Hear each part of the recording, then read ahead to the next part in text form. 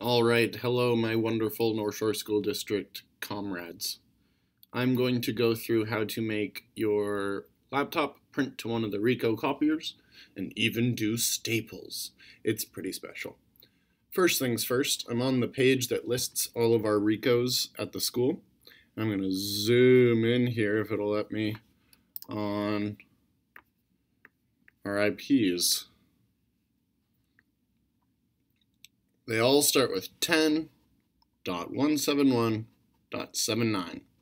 And that last number is going to be the one we need to pick. So if you're over in the 300 building, you're going to want 10.171.79.202. If you're up in the second story of the 700, you're going to like this guy right here. This one is the one that's in the back kind of prep break room over in the 100 building. This one is actually more in counseling than in the main office. This is the one that is in the main office. And again, remember, all of them are going to be 10.171.79, and then that last number is the one that changes. 201, 202, 203, 204. We'll go back to that part once we actually need to punch these in a little bit later. So let's do this one. So the one that's in the 300 building on the second floor and ends in 202. We're going to click on our little apple up here, go to System Preferences, and we're going to go into Printers and Scanners.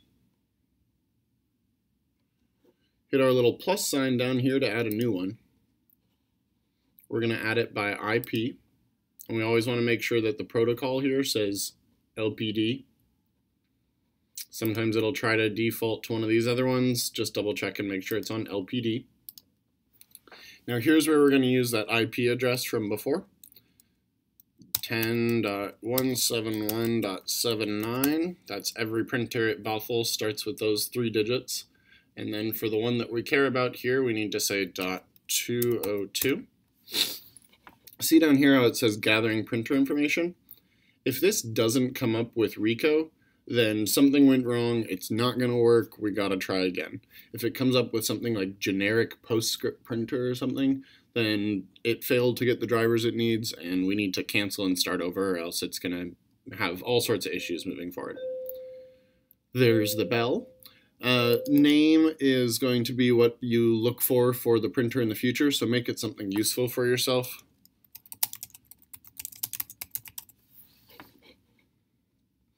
Then we'll say add, and this is the magic part that lets us do our staples. If you click under Finisher, pick this first one right here, that's going to let us do some pretty cool stuff. So say OK.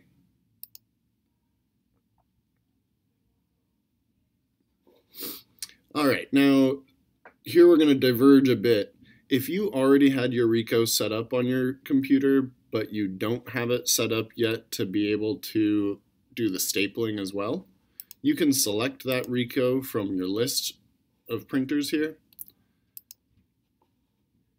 Say Options and Supplies, Options, and go to this finisher and add it in right here. So I didn't have my main office one set up to be able to do staples. Now I do because I selected that and said OK. So the last step here is actually telling it to do the stapling. So I'll show you that part.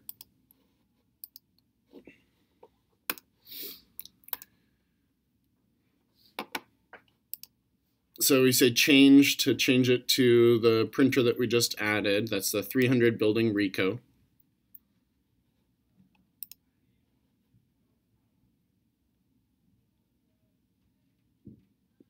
If you ever aren't finding the options you want when you're in print, print using system dialog gets you to the other print menu, which can be really helpful. That's what we're going to do here. So I hit print using system dialog. That popped me up to this page. This is what we were looking for. We click here and go down to printer features because we're going to be using one of the fancy printer features like stapling. This part's just not intuitive, but that's okay. Instead of General 1, we need to go to General 2, and then we see our second option down there is Staple. When you click on that, there's top left, top right, 2 at left, 2 at right, 2 at top. Got all sorts of cool stapling options for if you want it to come out looking like a book or just a regular packet or what have you.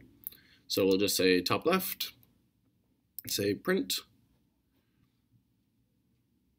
and you've got a stapled printed page spitting out of your Ricoh. So this saves us some good money. I think it's about 1/4 as expensive printing to the Ricoh as printing to one of our little HP printers.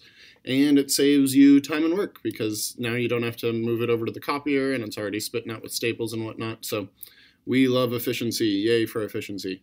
My extension is 7140 if you have any questions on this. Thanks so much for watching.